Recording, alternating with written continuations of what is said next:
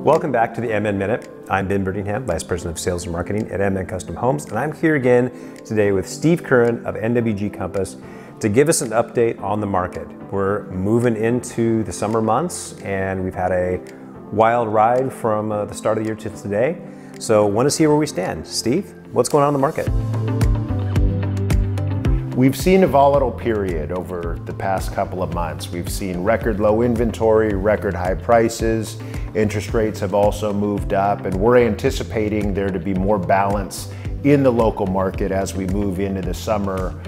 Quality inventory options for buyers to choose from, and we've also seen mortgage rates pull back over the last month as well.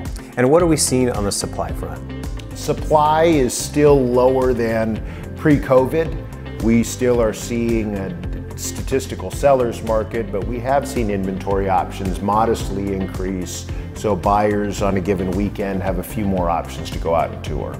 As we move into June, what would you say to a new construction home buyer? Now's a great time to get out and tour. In terms of our offerings on a given weekend, Saturday and Sunday, we typically have one, if not two, showcase homes available to tour in Bellevue and Kirkland.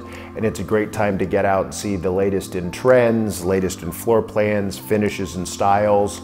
Also to start to look at pre-sale options as we move into the fall and winter. So if you're looking for a new construction home, check out our website at mncustom.com to see what homes are on the market and available to tour, and also which upcoming homes fit your specific needs for the pre-sale in your neighborhood. Thanks for stopping by. We'll see you next time on the MN Minute.